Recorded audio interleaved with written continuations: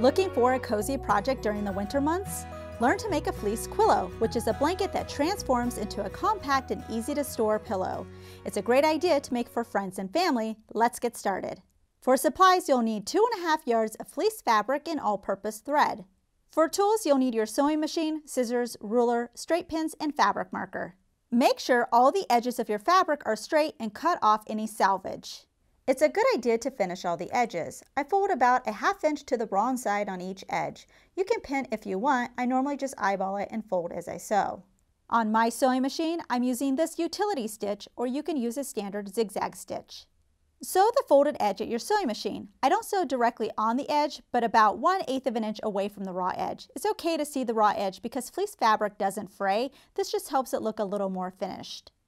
Lay your blanket out wrong side up. On one of the shorter edges, fold up the end of the blanket on top of itself 15 inches and pin both of the ends. Sew these edges with a straight stitch at your sewing machine.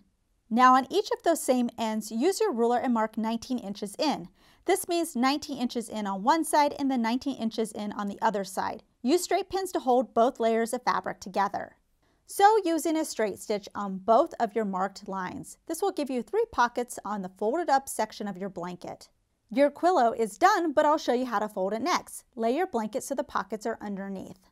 Fold the blanket into thirds. This means you should be folding on the straight stitch lines of the pockets.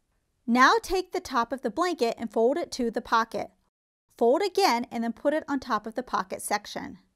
Lastly, flip the pocket inside out over the folded section and you'll end up with the folded section inside the pocket, creating your pillow like magic.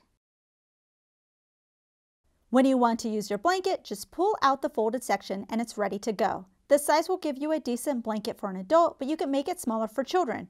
Enjoy your new fleecy Quillow. We hope you enjoyed this tutorial. Please subscribe and click the bell icon to get notified of our new releases. Also check out ProfessorPincushion.com to view our complete library with well over 450 sewing tutorials. If you would like to directly support us, you can join our YouTube membership and earn some exclusive perks. Thanks for watching.